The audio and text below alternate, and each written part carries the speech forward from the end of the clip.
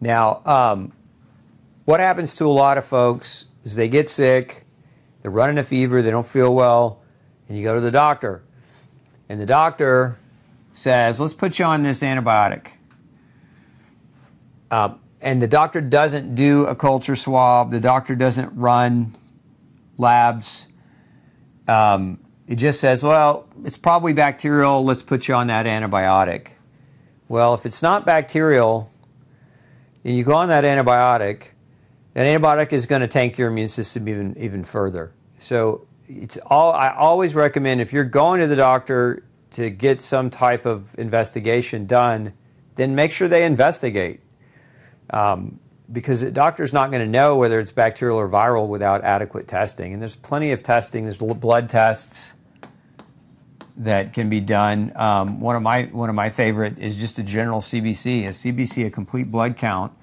Sometimes what you'll see on a complete blood count is white blood cells will be elevated. That indicates an infection. It doesn't indicate what kind of an infection. Then you can look at, there's different kinds of white blood cells. So if you have elevation of what are called neutrophils, this is commonly associated with bacteria. If you have an elevation of lymphocytes, this is typically associated with a viral infection. Again, these are just insights. It's not 100% definitive, but if your doctor's at least doing this much, this may help him make a decision to say, no, this neutrophils are super high, and your symptoms match bacterial infection. So that's just one mechanism. Now they can also do a swab, a culture. Cultures can be done of your, you can do a nasal culture if you have an upper respiratory infection. It's probably the easiest type to do. And generally those can identify different types of bacteria that might be the culprit at hand. And then the lab tests are a little bit better to differentiate. You can do different kinds of antibody tests for different types of viruses, but there's three main types of antibodies that your doctor can measure: IgG, IgA, and IgM. And so those all can point to viral versus bacterial infection, and you want to get as much crystal clarity around this, because if you have a bacterial infection, an antibiotic might be worthwhile for you to use. If you have a viral infection, though, an antibiotic would be the wrong move, and all it would really do is serve to wipe out your microbiome and make your immune system more susceptible to recurring infections throughout the season. So keep those things in mind. Test, don't guess. Make sure your doctor's doing the work of testing to get you the best if you're considering that antibiotic, because again, there are lots of natural things that you can do, even with a bacteria. Vitamin C, high doses of vitamin C, high doses of zinc, high doses of vitamin D, high doses of N-acetylcysteine, and we'll talk about the immune protocol alternatives that I like to recommend people investigate in lieu of something like this, or even in lieu of a antiviral, because those chemical medicines don't come without consequence sometimes. And just make sure too that your doctor, if he's giving you something like that, that you talk about the risks. What are the risks? What are the side effect potentials for these medications? Because if your condition isn't life-threatening, then it's more important to understand those risks. If you're just uncomfortable and you're just not feeling well, but the situation's not life-threatening, then you don't want to necessarily take a powerful medication that has serious risks. Remember, it's all about informed consent so that you can make your best decision. And we'll get into some alternatives here in just a minute. Okay. Now, one of the things, I'll just say this. Actually, what I'll do is I'll draw it. So a lot of people want to do this.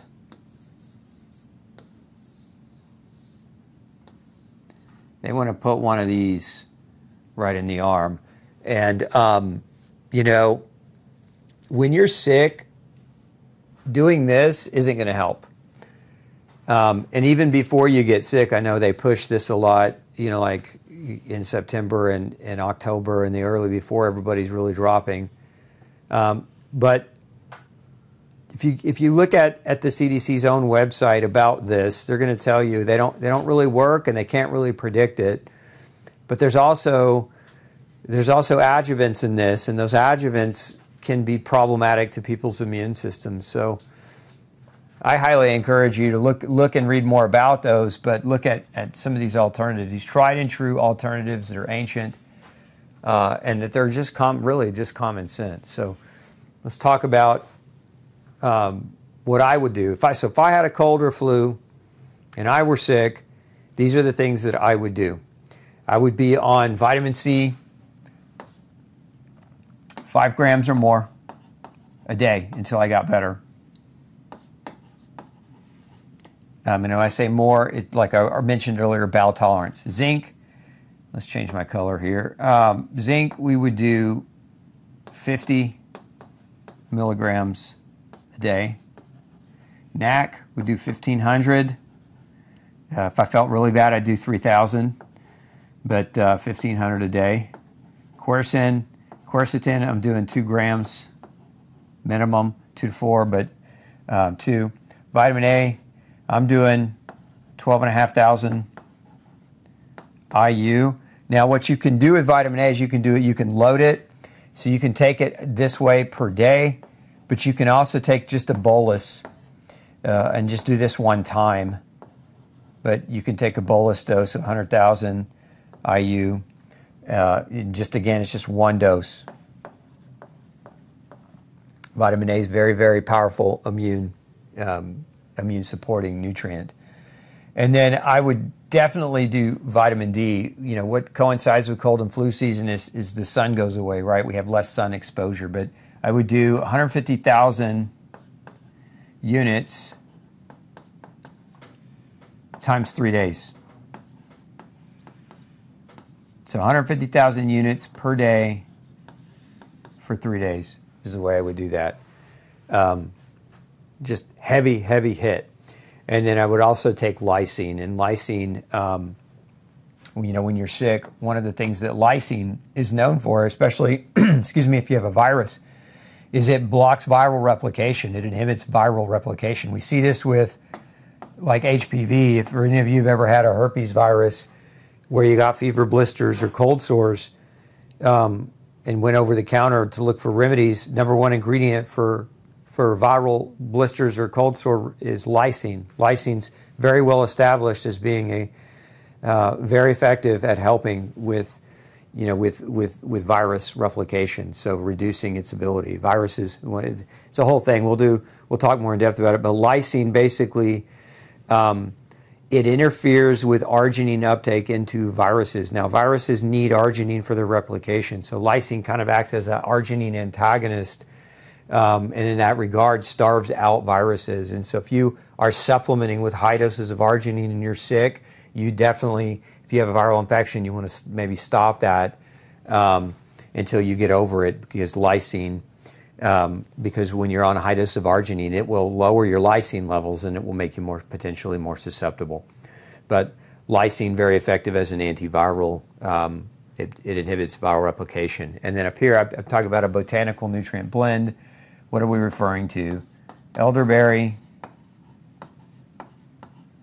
one of my favorites, and Andrographis, also one of my favorites. The combination of these two with all these other things, hit it hard up front. This is what I would do, and generally when I do this, you know, I don't have any downtime. I might just feel bad for a day, but I don't have any downtime. And, you know, nobody wants to be down a week or 2 weeks. And what I've heard a lot here in the last month is people say, well, I've been down and, you know, I got over it, but I'm still just on the floor. I'm still just sluggish. What do I do when I have kind of a post-infection just malaise and fatigue that I just feel like I can't overcome? The #1 way to overcome that is going to be this right here. If you haven't done this, with some of you are saying, how do I do that? I live in Alaska, or I live somewhere where the sun's not shining right now, or where it's so cold we can't get out. But this is it. This is the best way to overcome that linger. These two things. So basically, what does that mean? It means go outside. because you get both sunshine and fresh air when you're walking outside. So even if you're bundled up to try to keep warm, you can still go outside, get sunshine and fresh air. But if you're really struggling, you know, sunshine and fresh air aggressively can be very, very helpful. A lot of people too, we see post-viral syndrome, you know, that malaise fatigue again, suspect mold exposure in your house. So if you have any signs of water damage or you smell any must coming out of the closet, that kind of thing, mold and mycotoxins, specifically the mycotoxins, inhibit immune function. So right, they will cave your immune system and make you more susceptible. They also are very inflammatory, and they could damage your muscles and make you just tired, brain foggy, and unable to function. And what happens to a lot of people is when they get sick, they stay home. And if there's mold in the home, they stay home to recover. If there's mold in the home, they're being exposed to more of that mold while they're staying at home. And so that immune system is just going down, and that inflammation is just going up, and then they just can't seem to shake it. So again, it doesn't mean that everybody with this has a mold problem, but if you do and you're doing these things and you're like, why am I not getting better? This right here, I have seen this so much since 2020, more than I care to see, because it's, you know, it's never bad. It's never good news when you got mold in your home. Oh, on this note, on this last note, those of you who want to get access to all my dosing and what I would do on if I were sick, I mean, all the exact doses and everything else, we'll put a link up below this video for you in the show notes, as well as in the comments, to go and read more about my immune protocol and what I do.